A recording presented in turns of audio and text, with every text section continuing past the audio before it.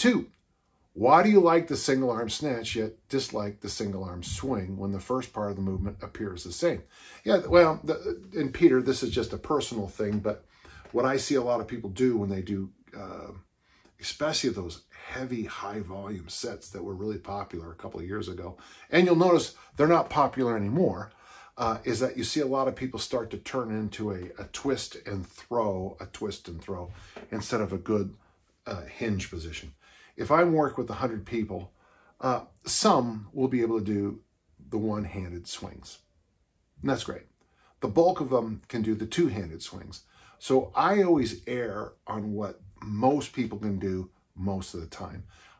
Now, if you're perfect, Peter perfect, and you can hold a quality hinge, you hold the chin, sternum, and zipper position on every single one-handed swing, you lock out, you touch at the top, you know, and you have great alignment, good for you. We can do whatever you want. Most people don't do that. And of course, online, everyone's perfect. But in my experience, no, not everybody is. The single arm snatch generally is also lighter.